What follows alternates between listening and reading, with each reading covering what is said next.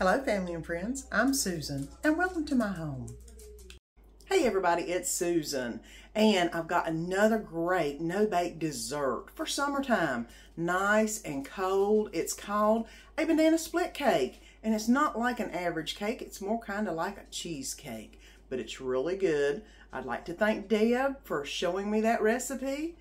I've made it quite a few times and it is so cool and refreshing whenever you eat it. Kind of like a banana split in cheesecake form. Ponytail up, let's get to cooking. Hey everybody, it's Susan and we're going to make another no-bake dessert. It's called banana split cake. We're going to have 2 cups of graham cracker crumbs, 1 stick of butter melted, 8 ounces and 3 ounces of cream cheese, 1 cup of sugar, 5 tablespoons of milk, 4 or 5 bananas, 1 large can of crushed pineapple, drained, a large Cool Whip, and nuts and cherries to go on top. And then let's start the process with the graham cracker crust. And I put the butter in the microwave for about 1 minute and melted it.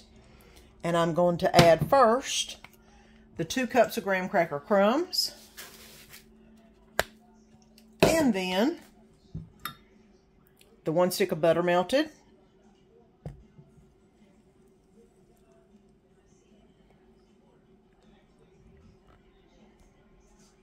and now I'm going to mix that up and put it in the bottom of my 9x13 pan.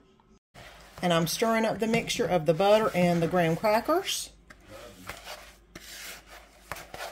to get it all moist. And even though it doesn't look like it's going to get moist, just go ahead and keep stirring. That way all of the graham crackers get some moisture on them.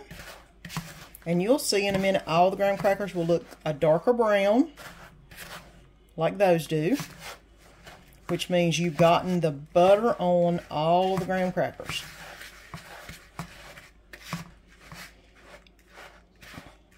Now that I've got everything mixed together, I'm going to go ahead and pour them into the 9x13 pan.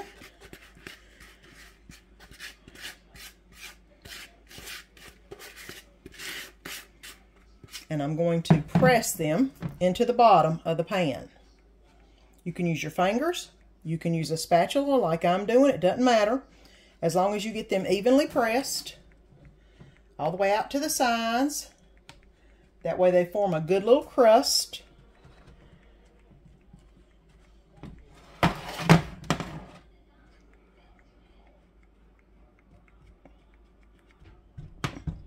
And I'm going to go in and do my hand at the end. That way I can kind of feel and make sure that everything is consistent.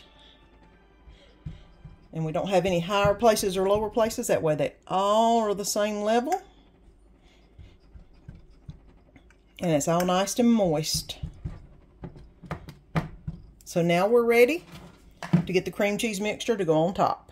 The first thing I'm going to do is add the sugar. And then I'm going to add the cream cheese. And I'm going to basically pinch it off into little pieces. So that way it'll mix up easier. And of course I've had this setting out on the counter for a little while. As soft as it can be, as you can see. Okay, and here's the rest of the cream cheese. It is an 8-ounce cube of cream cheese and then 3 ounces of cream cheese. Like I said, I'm just pinching it off.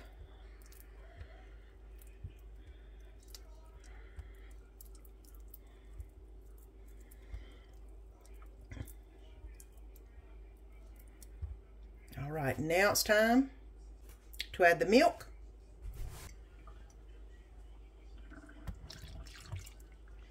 And mix it with the hand mixer. Okay, and I'm going to mix it with the hand mixer until smooth. Now I'm going to spread the cream cheese mixture over the graham crackers. I actually don't have to spread it too much, I just need to pour it over.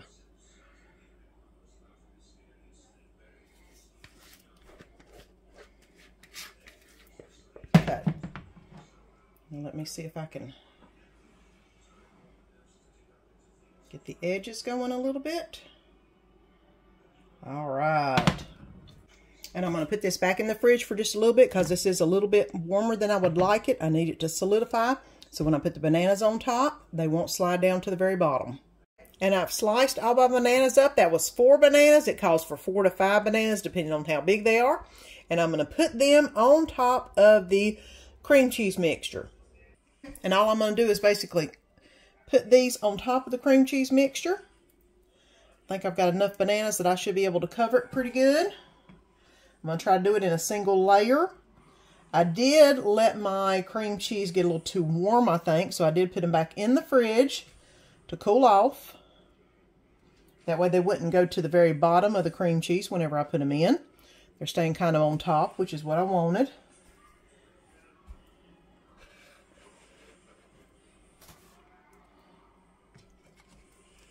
And I'm just basically lining them up with bananas.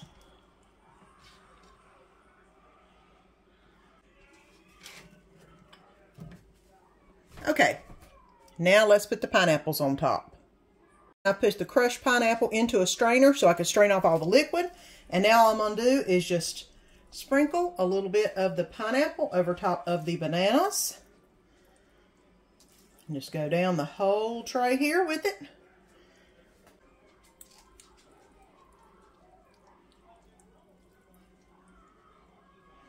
Okay, and that looks pretty good. I think I've about covered everything with some pineapple. And now I'm going to put the Cool Whip on top. I hope this is soft enough. What I'm going to do is just put it on the top and spread it out. Some of it's soft enough, some of it's not. As you can see what I'm doing, I'm getting it on the spatula and then wiping it off on the plate.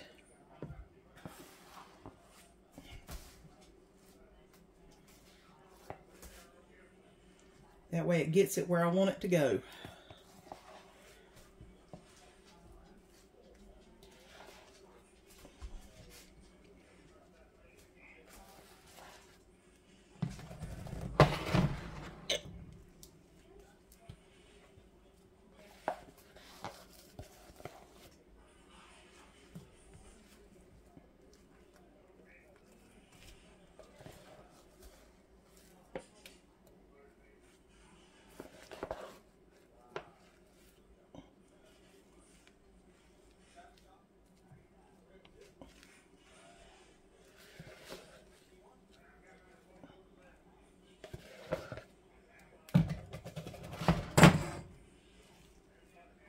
Okay.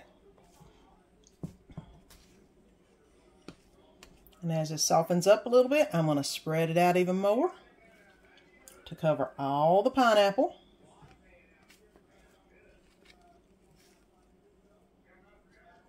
Just like that. And right before you serve it, you want to add the cherries on top. And I'm going to go ahead and pop some cherries onto the very top of it.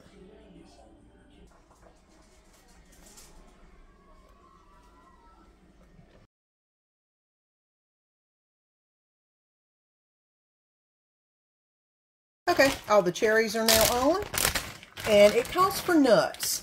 I didn't have any regular just peanuts, but I'm going to put some candied pecans on that I had instead. I'm just going to break them in half, sprinkle them on, and get that candied nut vibe. Okay. Banana split cake. Now let me get a slice out of it. Ah, and I see a little man wondering what I've got on the oven. He can't have none of this though. Banana split cake. It's not necessarily a cake. It is a no-bake dessert. And it's layered. And I do mean layers of goodness.